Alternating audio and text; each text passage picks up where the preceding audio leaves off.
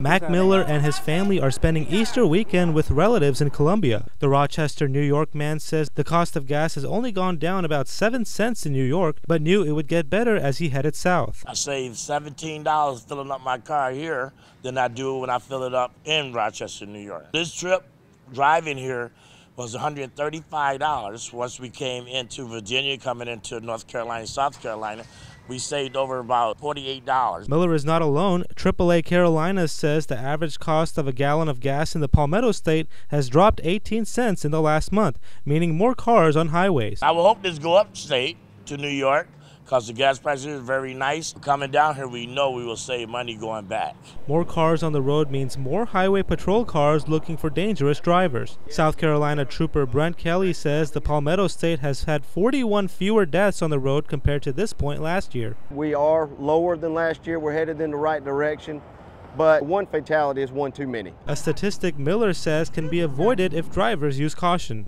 You drive right, you don't drink, you don't drive. You do everything the proper way. You should not have no problem coming to South Carolina and enjoying yourself. And Miller plans on doing just that on his vacation. In Columbia, Zoheb Hassanali, Watch Fox News.